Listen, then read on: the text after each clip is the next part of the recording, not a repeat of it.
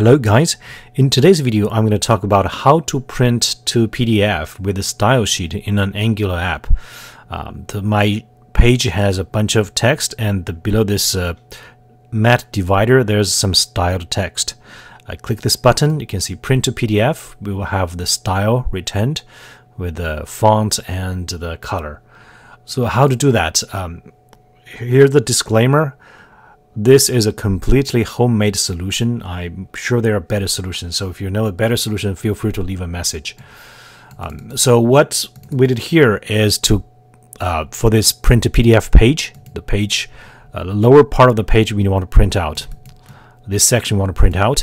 In order to put the style sheet into the contents we want to print, we have to move the style sheet under this assets folder. So if you look at the component print PDF, the style sheet is all the way under assets styles print PDF component scss.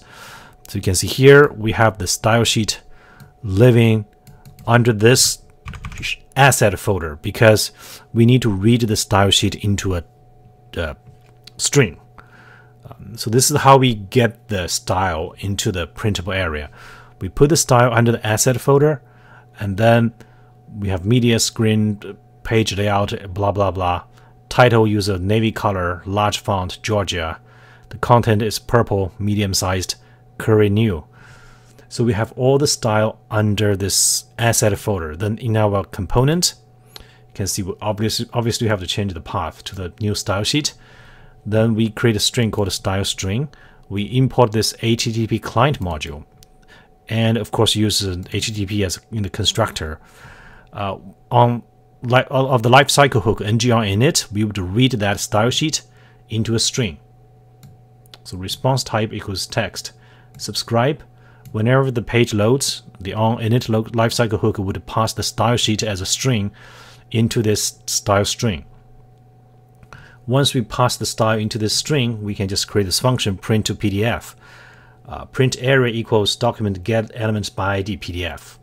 So this PDF is the ID for the area that we want to print.